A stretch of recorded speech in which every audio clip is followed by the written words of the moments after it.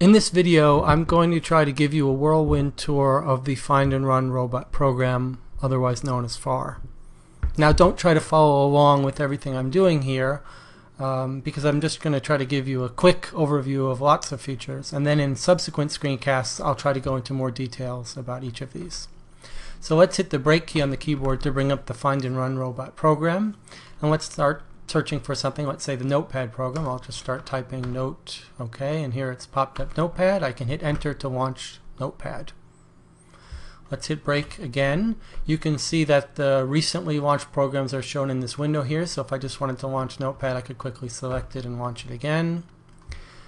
Let's search for WordPad.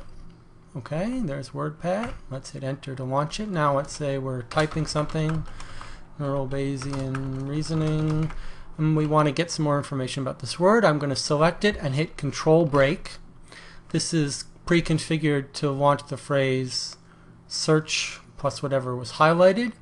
One of the features of FARR that's different from other programs is we can see it's presented me with a list of options here.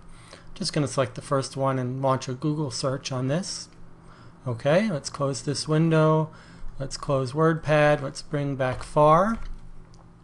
So let's see about alias groups. I've configured one already called ed. If I just type ed, we can see it's popped up my commonly used word processing programs. You can see, well, let's say we decided we wanted to add WordPad to this. I'm going to hit escape to select the thing and now type WordPad. We remember it's found WordPad. I'm going to right click and say add to group alias ed. You can see it's shown the group alias edit box with the group named ed. It's added WordPad to the list of this group. I'm going to click OK to keep this. Now I'm going to type ed, and we can see now we have our 3 word processing tools in my group called ed. So if I ever want to launch a word processor, I just type ed. Let's see what else can we do. Now normally you use FARR to search your start menu and launch programs, but you can also use it for documents. Now let's say I want to search for a music file by Edith Frost. Now I've configured my audio files to be in a special directory that only gets searched if I type the keyword music. So you can see I typed Edith Frost and music, and now it's shown me the files matching that name in the directories I've configured where my music is. It makes it faster to search, and you don't get irrelevant results when you're not searching for something. Let's see what else you can do. You can also do directory browsing. So let's do C:/Windows/System32. You can see it's actually doing auto completion as I type. And in fact, I can narrow down the searches. Let's say I only want to find the screensaver files in the Windows directory. Well, there we have it. You can right-click on a file and ask to see its normal shell context menu. And here we can see the normal shell context menu where I can now, in fact, test the screensaver if I want, which isn't all that useful. But the point is you can access the normal context menu of files. Okay, let's try something else. Let's try using some of the plugins that I've got installed in my copy of FARR. Let's do a translation. We'll do GT from English to Spanish of this phrase. And you can see it's translated it. This is a Google Translate plugin by CZB, DC member.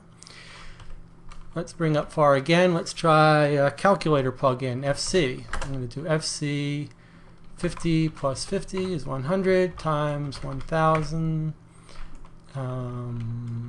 Let's try 23 divided by... Okay, so you can see this is a calculator with a history tape.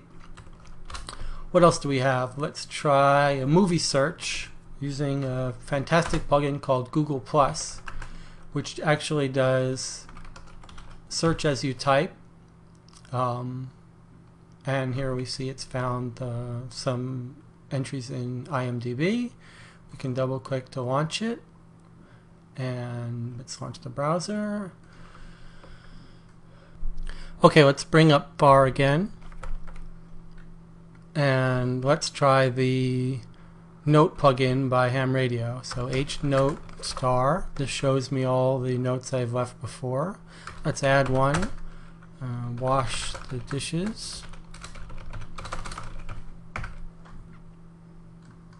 That's fine. Now let's bring up HNote and search for dishes. There's the note reminding us to wash the dishes. Okay, let's try the word definition program plugin by CZB, and that will do it for this video. In subsequent screencasts, I'll go into more details for all of the features I've demonstrated here.